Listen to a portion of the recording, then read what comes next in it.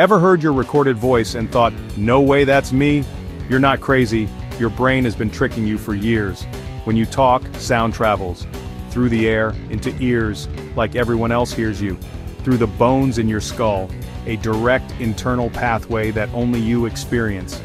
Bone vibrations enhance lower frequencies, giving your voice a deeper, warmer tone to you. Microphones, however, only capture the air-conducted version. The result? A thinner, higher-pitched voice that can sound unfamiliar or even unpleasant.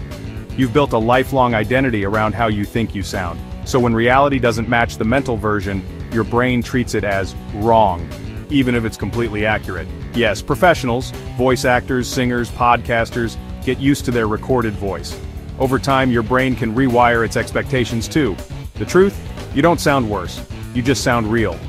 Own your voice, it's more authentic than you realize. Like, comment, and subscribe for fast, fascinating science in 100 seconds.